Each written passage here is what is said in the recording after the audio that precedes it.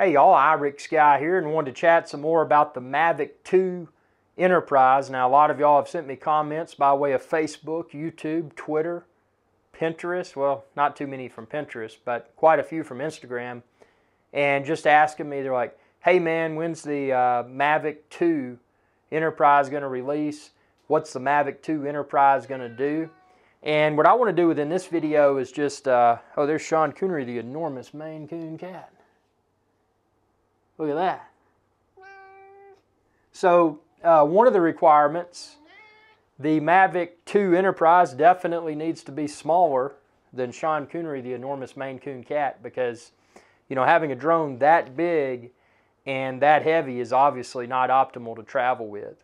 And that was one of my fears early on when at that point in time the DJI Phantom was our best choice for portability.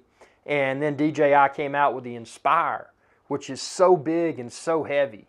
And I was afraid that the industry may be going in that direction, and that wasn't good because I was already a little bit uncomfortable traveling with the DJI Phantom. You know, it's not too big and it's not too heavy, but it's definitely not optimal. I mean, especially when you're talking about traveling, you've typically got other stuff with you. You're probably out and about. You know, you may be on a moped or a motorcycle, or you may just be on foot, and you may not be able to lug around that much weight all day. So when they came out with Mavic Pro obviously was a game changer. Mavic Pro is not my favorite for the sole reason that I can get better performance for what I do out of the Mavic Air. Because the autofocus, whoa, the 4K video with autofocus on the Mavic Air, absolutely rock solid for me. There's no tap to focus requirement. And I know that's something that was tuned with more recent Mavic Pro firmware updates. But having to tap to focus for me was a deal breaker. Because sometimes I would forget, and sometimes if I tapped to focus, sometimes it wasn't optimally focused. And you know, if you're in this for the video, you know, having a good time filming drone videos for YouTube, you know, you get something that's not well focused, it doesn't matter what the environment is, it's going to be less watchable. So I think that Mavic 2 Enterprise can really bring something great. Now, they're going to have to be careful with Mavic 2 Enterprise, because if they try to price it too high, it's probably going to backfire. I know that myself, for example, if the Mavic 2 Enterprise is too expensive, I'm not even going to mess with it, because Mavic Air is great. You know, Mavic Air is my favorite drone on the market today. And with that being said, I think there's a lot of opportunity for improvement that Parrot could put into play with an upcoming version of the Anafi. Parrot Anafi 1 impressed me, but Parrot Anafi 1 had a lot of pitfalls that if I was personally releasing a production product, I would have made sure those problems didn't exist. And the biggest deal breaker for me with the Anafi was the inability to format micro SD cards. And I mean, that's a pretty big oversight. So yeah, Mavic 2 Enterprise, you know, I want to know, what do y'all think? What do y'all need from Mavic 2 Enterprise? What does the Mavic Pro not do for you? What does the Mavic Air not do for you that you would like to see in the Mavic 2 Enterprise? Because, you know, inevitably, it's become a situation where there's so many drones, and I love that there's a lot of drones coming out, because there for a while, and I'm sure y'all remember the little slow period as well, there was nothing. It was like chipmunks, or not chipmunks, but crickets. You know, there was nothing. And it was just a wait, what's coming out? But at least now, because of companies like Parrot with the Parrot Anafi, because of companies like Autel with the Autel Evo, they've at least reinvigorated the drone space. And I'm hoping that we're over the hump, because in the beginning with drones, hobbyists were plagued by unfair perception issues. And I'm hoping that because drones have been out for a while now, that hopefully the less than responsible people with the funds necessary to get a drone, hopefully those people are staying out of it. And hopefully now we'll have positivity, safe and responsible drone use. And hopefully we'll see this hobby continue to more rapidly evolve. because there for a while I was getting nervous. I'm like, man, you know, these things could become banned at an international level if people aren't careful.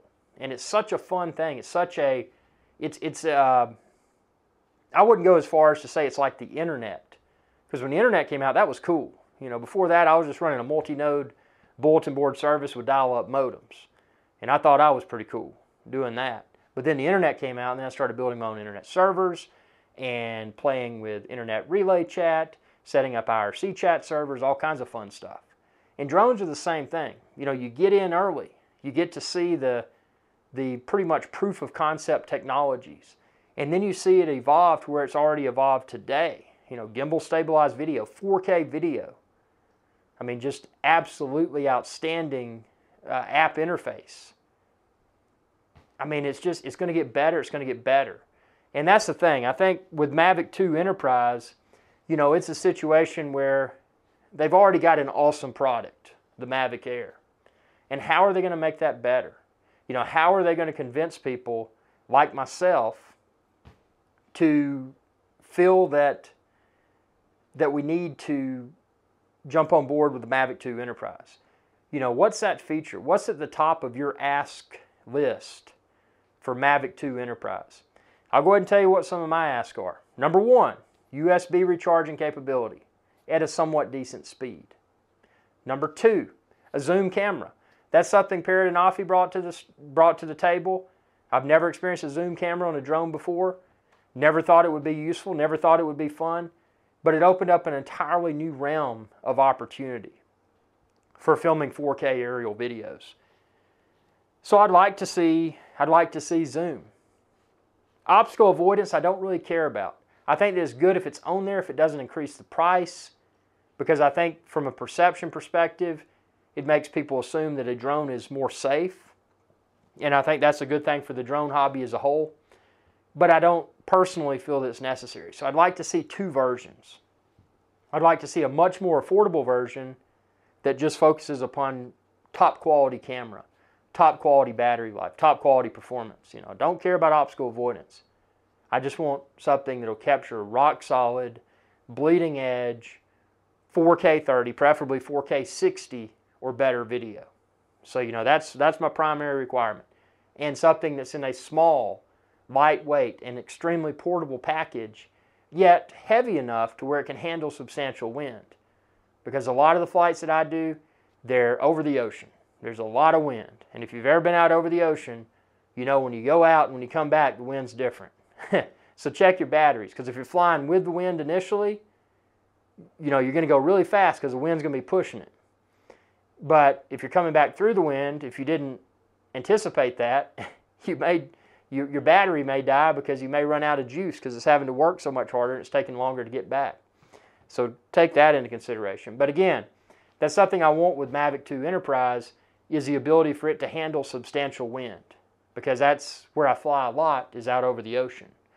So, in other asks, you know, I would love to have an integrated screen in the controller. You know, putting in my iPhone it just feels last century. I don't want to have to deal with an iPhone.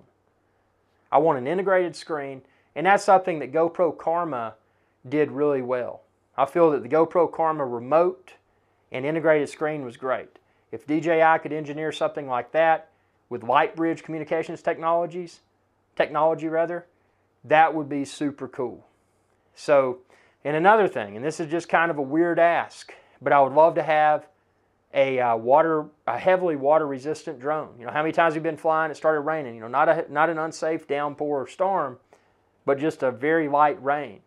You know, how nice would it be to have something that could fly in the rain? That'd be great. And obviously a modular camera.